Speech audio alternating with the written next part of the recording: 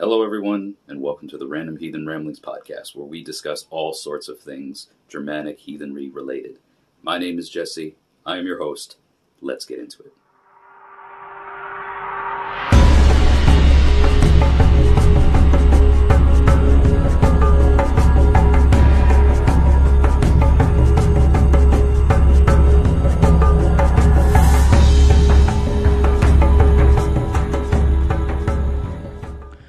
Well, hello everyone. Hail and welcome.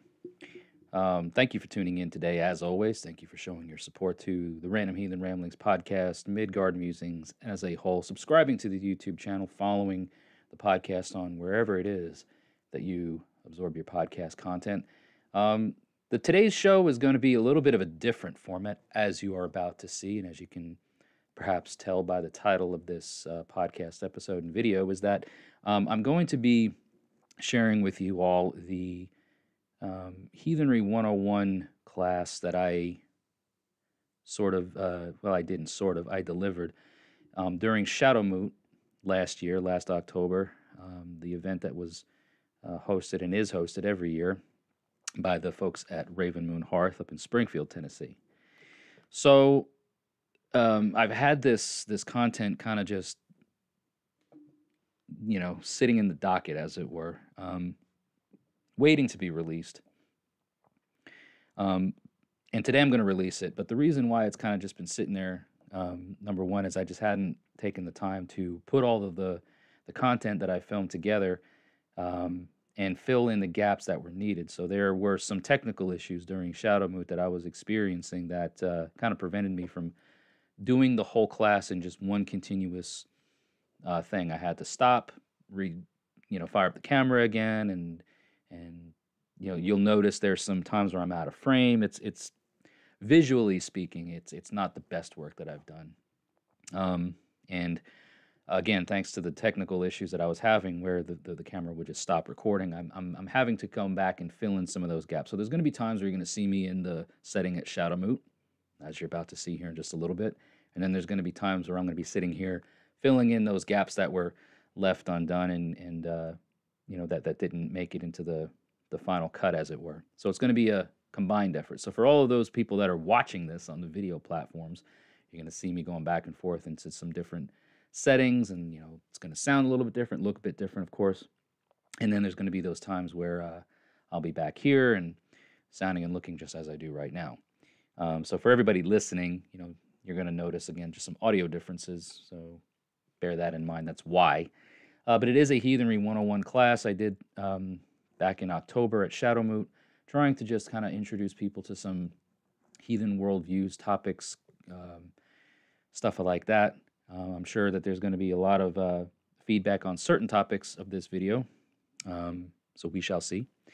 But for right now, before we go further, I would like to ask, as always, for you guys to, if you do like the podcast, if you like what I do, if you like the videos, anything that I do on the channel, if you're watching this on YouTube, please subscribe, click the bell notification when you do, so that way you can choose how you want to get notified. Hopefully you're choosing all notifications. And be sure to share this video around, share this content around as best you can, wherever you can. Invite some people to jump down into the comments section, share your thoughts. If you do want to share your thoughts outside of the comments section, you want to remain anonymous, you can send me an email, and I will share your thoughts that way. Or I can also receive your anonymous phone call. You can call the Midgard Musings hotline. That number is 615-671-9832. You can call and leave a voicemail. You don't have to say your name, but if you'd like your voice heard and your thoughts heard on the podcast, leave me a voicemail. It's a Google voice number, guys. So again, you don't have to worry about me contacting you back or any of that information being shared. It's just a Google voice number. It's strictly for the podcast, for the channel. And so if you want to share your thoughts about things that way, you're welcome to do so. Don't forget to click on the Linktree link that's down in the description and show notes of this podcast, as every other podcast episode as well. It's going to contain all of my social media information, Patreon, my merchandise store, and any other ways that you want to choose to support, what I do here. So that's all there is to that, all the housekeeping stuff. You guys know the deal.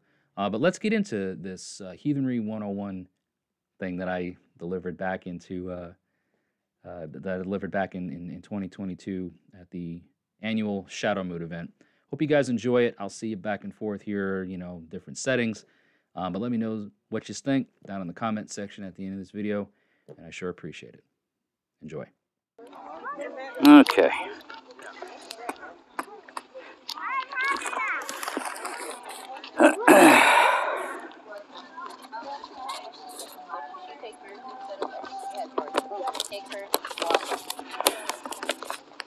All right, so for everybody that hasn't met me yet, my name is Jesse.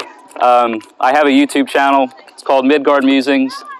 If you guys like heathenry, Norse pagan type stuff, please subscribe.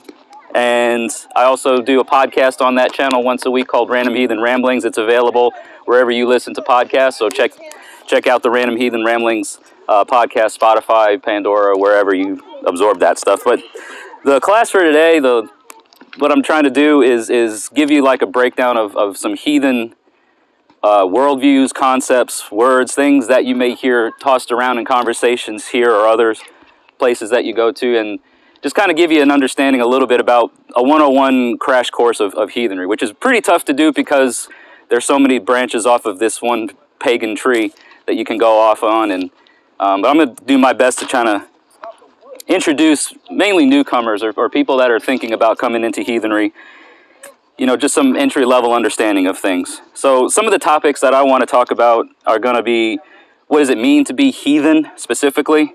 Giving a brief look into the origins of the word itself, and separating the seemingly similar names. So you're going to hear me talk about the term Ossetru. You're going to hear me talk about Fornsay, or old ways heathenry. We're going to talk a little bit about Odinism and all of that. So there's various words that people can use to kind of talk about their heathenry, and we're going to try to break down in some of those a bit. I want to talk about heathenry as a religion, and understanding our relationships as people between our ancestors, the Vatir or the whites, the land and the spirits of the land and home around us, and our existence between the gods and goddesses, as well as each other. It's all interconnected. Talk a little bit about some heathen concepts. We're talking about worldviews, things, words like frith, worth, weird, orlog, sin, some of these concepts that do exist in heathenry that need a little bit of context added to them. Seeing the world through a heathen's eyes, our worldviews, or a heathen worldview. Talk a little bit about heathen rituals, differences between bloat, offerings, or what are sometimes called feignings, and then open it up for Q&As. So if I could get through the topics, if anybody has questions afterwards, I'm happy to, answer them as best I can. But so to start with, and this is going to be pretty lesson-like. I had to keep it all organized for me, so appreciate you understanding on that. But the definition of the word heathen. So the popular definition would be of or relating to people or nations that do not acknowledge the God of the Bible, the Abrahamic God, and an unconverted member of a people or nation who do not acknowledge the Abrahamic God of the Bible. Now that's the popular definition, okay? The term pagan is a sort of umbrella term that covers a multitude of polytheistic belief structures, whereas the term heathen tends to be used mostly when describing a very particular approach to paganism, that being a pre-Christian era Germanic belief structure. The word heathen has etymological roots in languages that predate modern English, and the meanings are quite different. So we have an Old English word, and for anybody here that speaks Old English or knows the bill, if I'm mispronouncing it, just forgive me for that. But the Old English word heathen is a word that would be used to define someone who is not Christian or not Jewish, It could also be used as a noun, heathen man, one of a race or nation which does not acknowledge, again, the God of the Bible. This was particularly true amongst the Danes. But it merged with the Old Norse Heathen. Heathen or pagan from Proto-Germanic Heathana. There's also sources of Old Saxon Heathen, Old Frisian Heathen, Dutch Heathen, Old High German Heidon. So these are uncertain origins, but they all mean close to one and the same thing. So the Proto-Germanic word, which is Proto-Germanic, is where we have the modern English language, where Old English, Old Norse, these are all Germanic language, and they originated from Proto-Germanic. So the Proto-Germanic word Heidana referred to people who literally lived on the heath, the land. They were country folk. So the term heathen is literally the heath dwellers, those who live in and on the land. Those country bumpkins maybe could be a modern word for them, right? But as Christianity began to spread into the north, these terms became derogatory to identify people who did not worship a Judeo-Christian God. So under the term heathenry, you're going to hear various terms, as I mentioned before, used to describe the religious side of it. Okay, Ossetru being one of them, Norse paganism, Germanic polytheism, Odinism, Fornsaith, etc. Okay, they may seem like just different words to describe the same thing. But I do want to kind of break down some of these more popular ones and give you their specific meaning. So we'll start with Ossetru.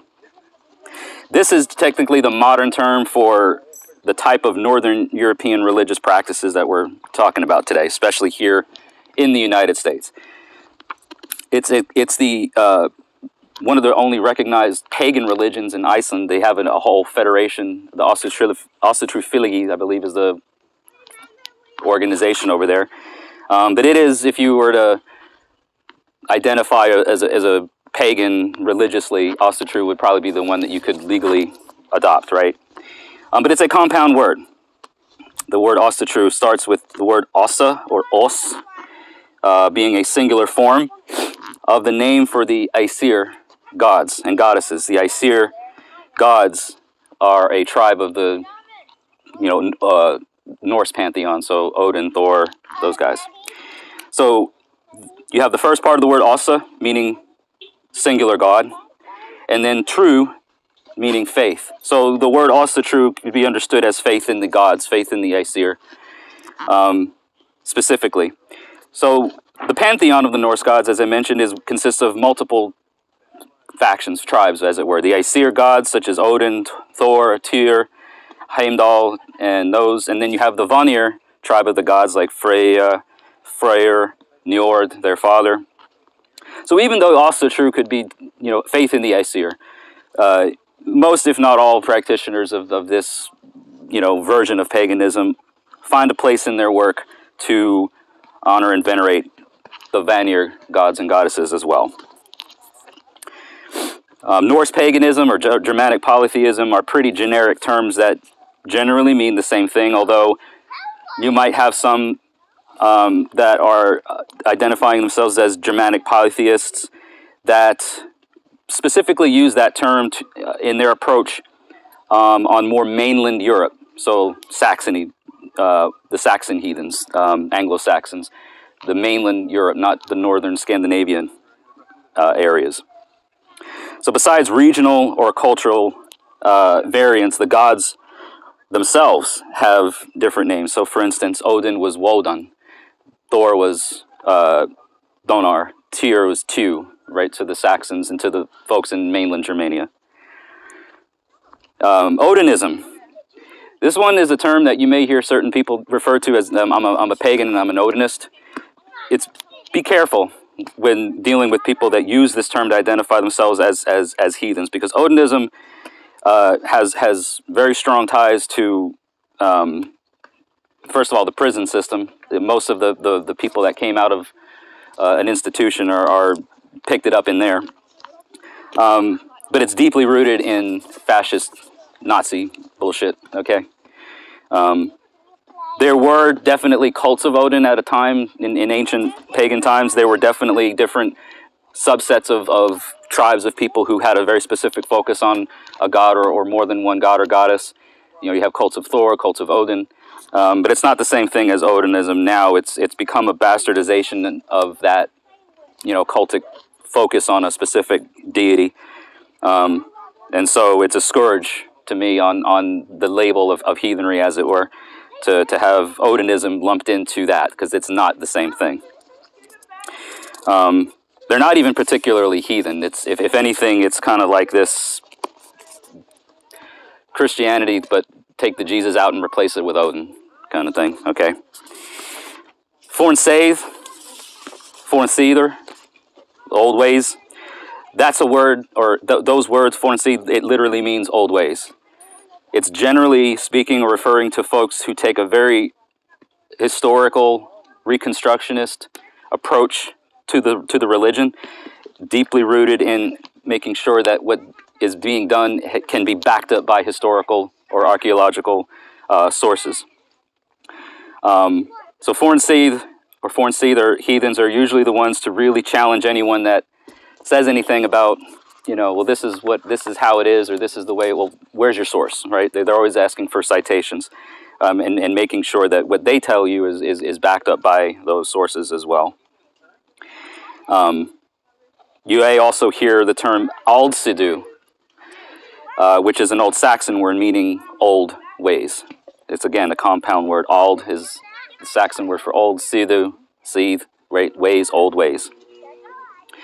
Very knowledgeable. I mean, I've learned a lot from folks who have a very historical reconstructionist approach to heathenry. They've helped point me in the direction of learning, you know, source material and getting answers from what we have written down in those texts.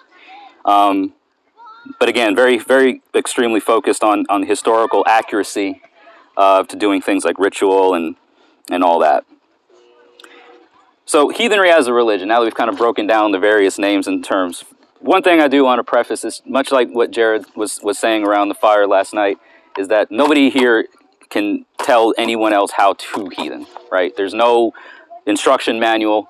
There's no book of instructions to tell you how to do this. So you heathen how you want to heathen. But heathenry as a religion generate more than just the gods and the goddesses, right? There's more to a heathen's practice of as a religion than to just, you know, deal with the sacred.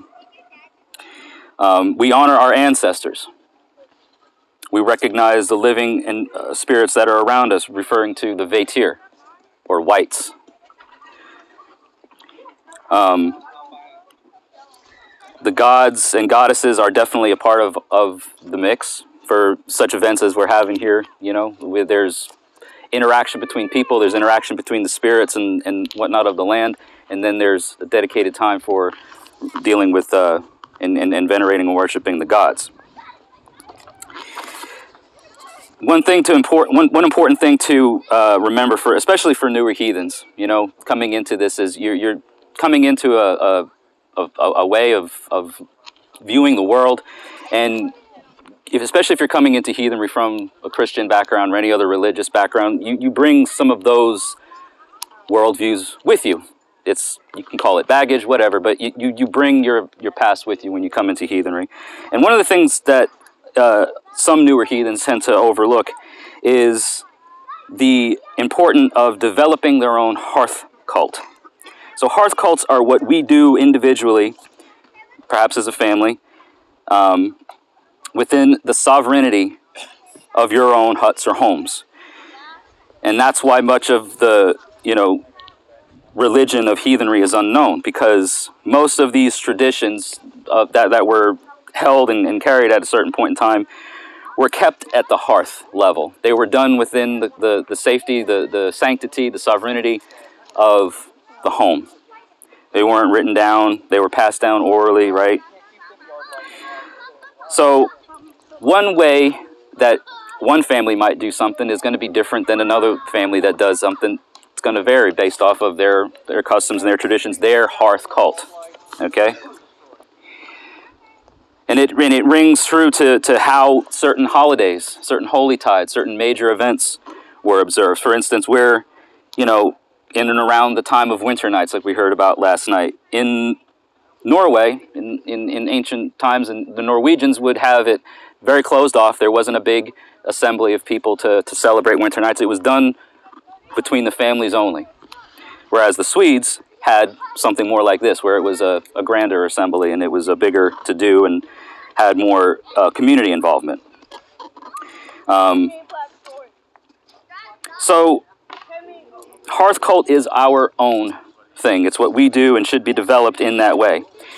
So before you get into what do I do with the gods, how do I give gifts, how do I offer, how do I bloat, how do I sacrifice, whatever, how do I do all these things with the gods, is you need to first approach how am I going to do things within my home, because that's where heathenry is the heart of it, is in the hearth, is in the home. So again, not telling you how to do it, but just when you come into heathenry, as you look to develop your practices in a religious context, consider the fact that you want to have a good, strong hearth cult first. But with that being said, some examples include such things as establishing a sacred space in your home, maybe a corner of a room, a mantelpiece above the fireplace, a dresser, cabinet, something that you can dedicate as the focus area of your practices, of your hearth cult, of your individual cultic practices. So call it an altar, call it whatever you want. But we know that even in folklore, it's Germanic folklore is rife with stories of Husvitir, or what are called Kof gods in the Saxon sides of things. It's a household spirit that shares existence with the family. So a very common thing, again, that we've seen throughout folklore, is gifts were left within the home to keep the Husvitir or the Kof god happy, right? This could be things like coffee, grains, porridge, right? It was believed to keep the whites of the home, the guardian of the home, the god of the home, as it were, happy, because when the Kof god is happy, everybody is happy, right?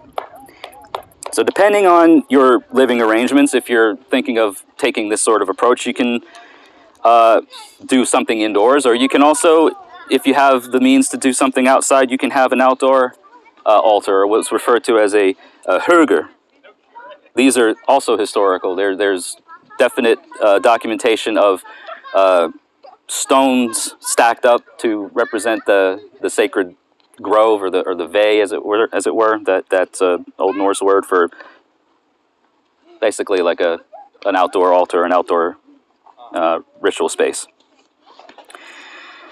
And it's also to remember that it's also important to remember rather that the people that we share space with, right, our families, it is heathenry at its core, a tribal folk way. It truly shines best. Heathenry truly shines best when people of like minds can assemble and build traditions or customs that are going to work with each other.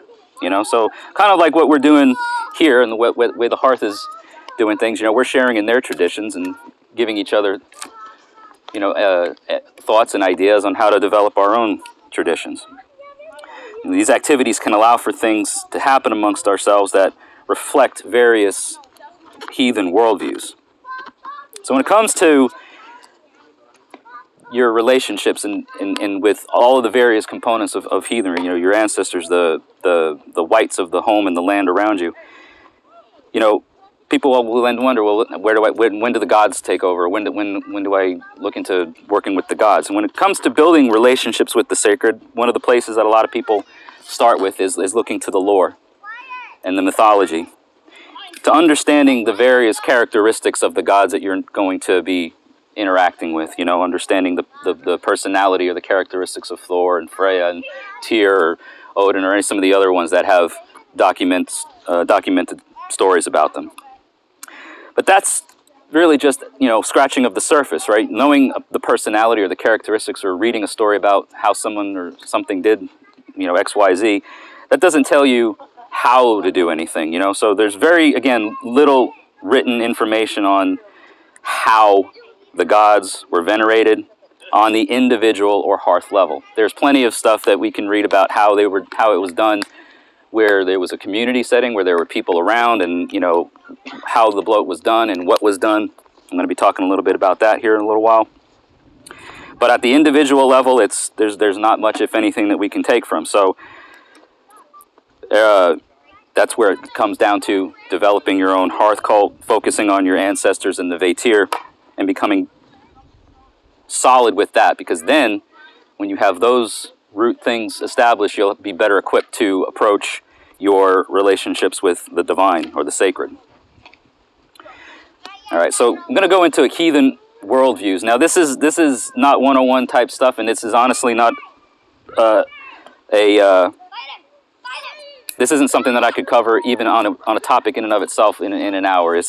We're talking about restructuring the way we view the world and the way we perceive things and the way the world works. But I'm going to mention a few things that are definitely part of a heathen worldview. Some things that the words themselves, their definitions, mean different things in a Germanic worldview. So I want to start with the concepts of good and evil. And this one itself could again just be in a lesson besides it, just the concept of good and evil. So I'm going to do my best to summarize it. These are basic concepts that mean something more than just their inherent definition of what is good, what is evil, right? You ask anybody what is good, what is evil, you'll get probably all similar answers. And that is, in ancient times now, societies had a pretty strict view of it. You were either in or out. It was inner-outer views of things. And so what was within was where the order and where society functions, and what was without was the wild, and there was no law. There was no, thank you. There was no law in the wild. There was the wild, and you were at its mercy, right? So what that means is that there are more precise definitions of what is good and evil beyond their just moral meanings, okay? Heathen conceptions of good and evil appear to have been expressed in opposition between, again, human society, which is what was within, and it's identical to whatever the law dictated, right? Because within there is law, there is order, and that law and that order protects the members of that society. And the wilds, or that which is beyond the sanctity of that inner space, is not subject to those laws.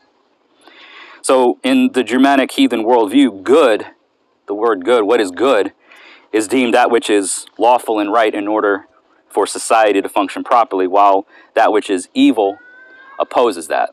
So specifically, right, what are some good things? What are some evil things? Yeah, sure, there's going to be things that's, is it good to kill somebody? Probably not. In Germanic times, in ancient times, there were times when it was fine to kill somebody because they deserved it, or they did something that was the recompense. That was the penalty of. We're not living in those times anymore, guys, right? So somebody does something wrong to you, you can't just. I mean, you can, but you suffer the repercussions of the law, because what the law says is that you shouldn't do that. You shouldn't do that, right? Okay. Sin. This is one that most people, I think, first coming into heathenry think has no place in heathenry, the concept of sin. So it may surprise you that sin is a concept that exists in heathenry, but it is not in the same sense or definition as, say, a Christian concept is. It's not so much the breaking of divine law, although breaking of divine law, there's a connection between the law and order, and its connection to inner versus outer yards, the inner yard versus the outer yard. This concept of what is within is sacred, what is within is lawful, what is within is good, and what is without of that inner yard, that inner circle, as it were, is unlawful, outlawry, that sort of thing. So it does have some connections to the breaking of divine law, but divine law is that which is not, again, it's not something like in the Christian sense, laws that were mandated or brought down from a holy mountain by a man with, 2 tablets of stone and that sort of thing. It's different. It's what divine law is considered in a Germanic context is, that which is lawful, that which is good, that which is of order. But it has some connotations to that, but also a word that probably meant something of that which is to remain stagnant, because to do nothing in ancient times, inaction was seen as a crime. So if you didn't do certain things, if you just remained stagnant and chose not to take action, it was considered a crime, and that which was unlawful, hence against law, against what was that of order, right? So it was considered sin. The theme, again, is that to do something is better than to do nothing. Okay, so to do things, to do something, to take action of any sort is better than to do nothing or to be inactive, not to take action. The next concept that we're referring to or that we're looking at is worth. So worth is something placed on an individual by their people. A person is of quote unquote worth depending on many factors, such as what do they do to contribute to society, our community, tribe, etc. Worth, as it is understood in Germanic context, is the value of a person based upon their deeds, whether they are honorable or lawful.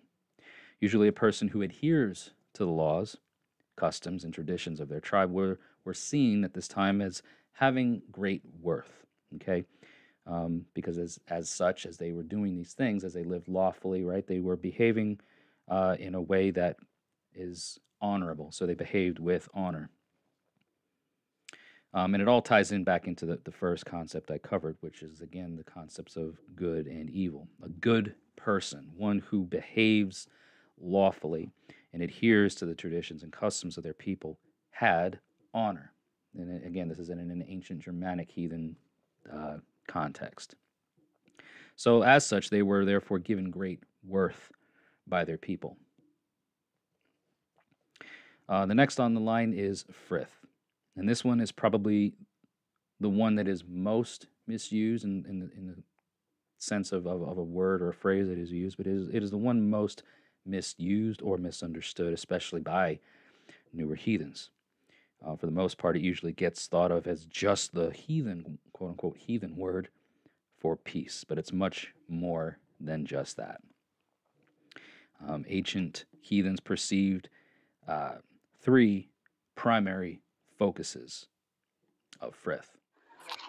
Okay, so frith, between kinships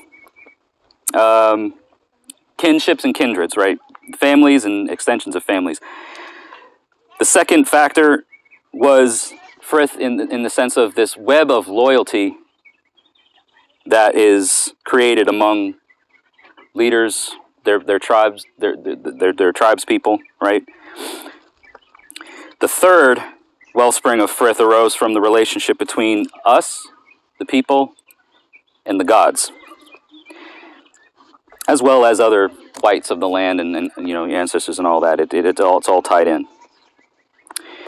So the idea of frith is very closely tied to kinship, blood kinship in particular, but it extends to kinship through marriage, adoption, fostering.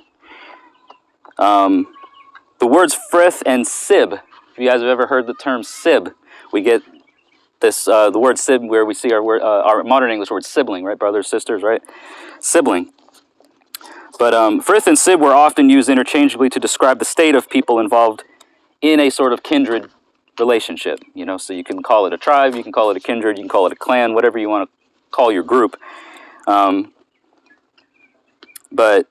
the term did not merely indicate that material fact of blood relationship had to be there. It was rather described as the essence of the relationship itself.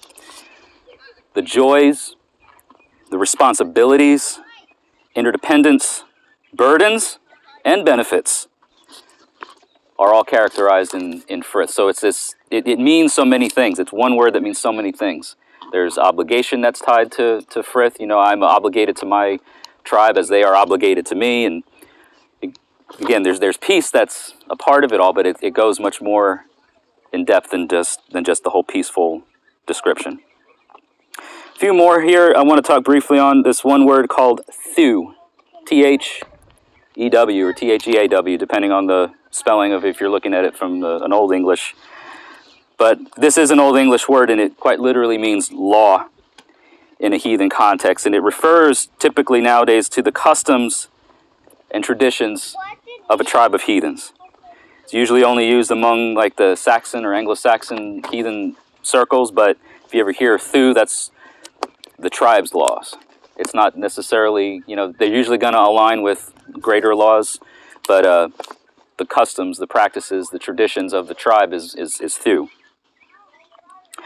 All right, so next a couple ones are going to be Orlog and Weird. So Orlog, or Orlay, sometimes used in the Old English pronunciation, is quite a complicated concept to explain, especially since there's no real modern Western equivalent for this. But the word itself translates to as first law, or more accurately, that which was laid.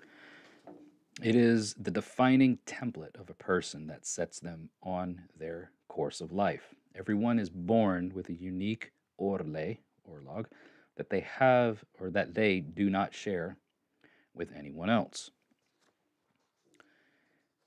Next one is weird. So if orlog, is how one begins, it is easy to see why people misunderstand weird as how one ends, one's fate or destiny, as it were. However, this is not quite accurate. Weird is better described as the threads that connect us to every other person, creature, and entity around us. Weird is also the tapestry we weave with those threads when we interact with our world. Any action that an individual takes not only changes their own weird, but also the weird of others. It leaves an imprint on those whom their action affects, whether the individual realizes it or not. Conversely, an individual's weird can be changed by events outside of their control, whether those events began as someone else's actions or as whatever the norns wove into reality. Therefore, it is impossible for heathens to view themselves as existing within a vacuum, separate from and unaffected by the world around them. What affects one affects many. So we're going to move now into heathen rituals, talking about the topics of heathen rituals. Now, a very common question that newer heathens ask is, how do I perform a ritual, or quote-unquote bloat? So it should be important to know some differences between certain quote-unquote types of rituals, and if one wishes to learn how to perform them. So remember, as I mentioned before, that there is very little known about the how, right? How ancient Germanic peoples practice their spiritual folkways. You'll find some clues and possible examples scattered throughout more than 700 sagas as well as regional folklore. But you won't really find an instruction manual on the topic, right? Because this is because the Germanic tribes were largely illiterate and most traditions were passed down orally. So it wasn't until around the Viking Age and Christianity began to spread that scholars and scribes took any interest in attempting to preserve ancient pagan customs. And even then, the influence of Christianity certainly leaked into the mix, even impacting how the tales of myths were retold. Nonetheless, there are some things we do know and can use to piece together how a heathen ritual is performed. Now, first, I want to talk about the differences between a bloat and an offering, or a feigning, sometimes they're referred to as. Historically speaking, the term bloat meant that there was actual blood used from an animal sacrifice. One such example is mentioned in one of the Eddic texts called Heimskringla. And I'll quote as, "It was an old custom, or foreign seether, when they made a bloat, for all the bonders to come to the cult house, or hof, and bring their food which they would need as long as the feast lasted. At that feast, the men should all drink ale.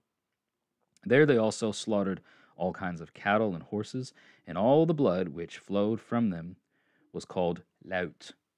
The bowls in which the blood stood were also called laut bowls and laut tainer, which were used to sprinkle.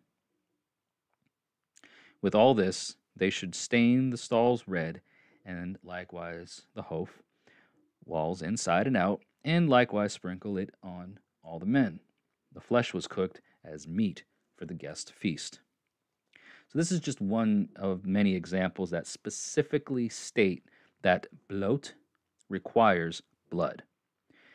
The methods used here are quite often the basis or foundation of many heathens to perform their own rituals, whether blood is incorporated or not. Now, there's also some sources that state alcohol and food make acceptable offerings, again, often referred to as feignings. One such example can be read in a passage from Ibn Fadlan, writing about his travels with the Swedish Rus, circa 950 AD. So this passage also shows food and other items being used in the offering. When the ships come to this mooring place, everybody goes ashore with bread, meat, onions, milk, and intoxicating drink, and betakes himself to a long upright piece of wood that has a face like a man's. So anyway, the piece of wood had a face like a man's, and it's surrounded by little figures, behind which are long stakes in the ground. The Rus prostrates himself before the big carving and says, "O my lord, I have come from a far land and have with me such and such a number of gifts and such a number of sables." And he proceeds to enumerate all his other wares. Then he says, "I have brought you these gifts," and lays down what he has brought with him, and continues, "I wish that you would send me a merchant with many dinars and dirhams, who will buy from me whatever I wish, and will not dispute anything I say." And then he goes away. So there was an obvious feigning to a deity. Don't know which deity it was. If it was the Swedes, it was probably prayer. We can maybe guess. But these are obviously feignings or giftings, offerings to a deity that were not called in the text. They were not referred to as bloat. So bloat is something typically reserved exclusively for the gods. You can gift to the Vatir, you can gift, to the gods as well, but if it's bloat, it's historically, at least, right, been reserved for when you're interacting and appealing to the gods. There are a number of other heathen rituals. Again, don't have the time to go into them all right now and today. But there's something called sumbel, which is more or less it is a ceremony, it is a ritual, and it's usually done indoors with drinks being spoken over, and there's boasts and toasts and oaths and stuff that go into that. We can maybe talk more about that around, throughout the day, but too much to go into right now.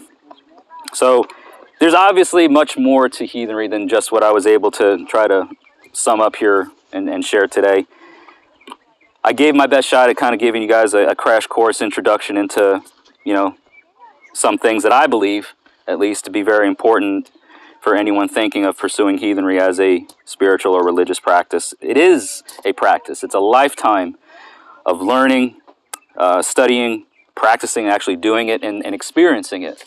Heathenry is grassroots. It's boots on the ground. It's doing. No one, like as I told you guys before, and as Jared mentioned yesterday, should ever tell you how to heathen, and if they do, then you should probably find someone else to hang out with and share your time and spend energy exchanging between. So, as we talked earlier about how inaction was seen as a crime, it's better to do something than to just not do anything. Figure it out as you go.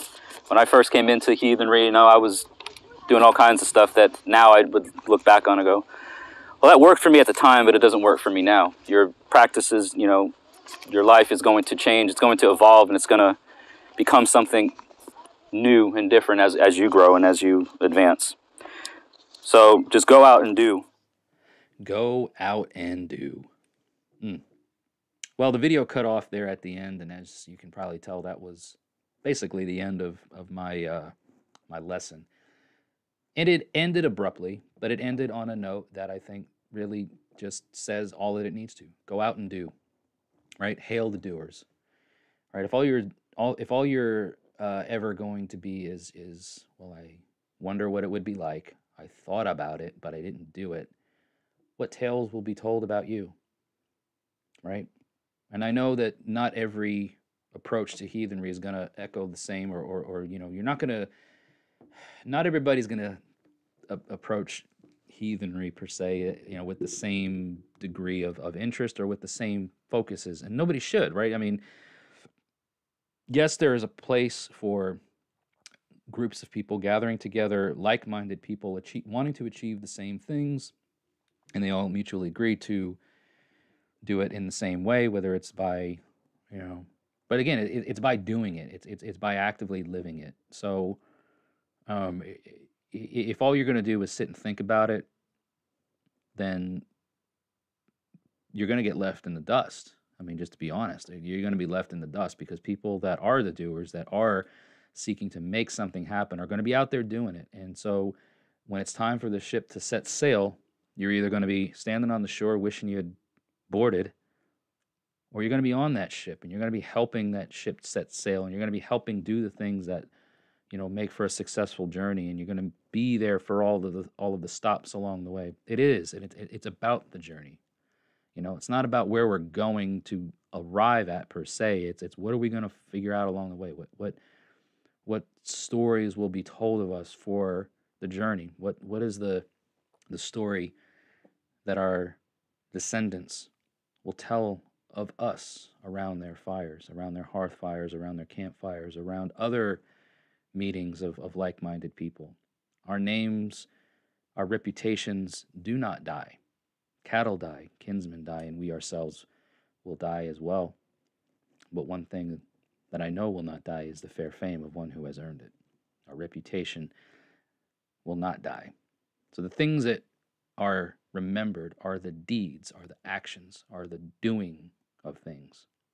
Nobody remembers the person who thought about doing something. You know, they remember the people, they remember the ones who did it. So go out and do. Go out and do.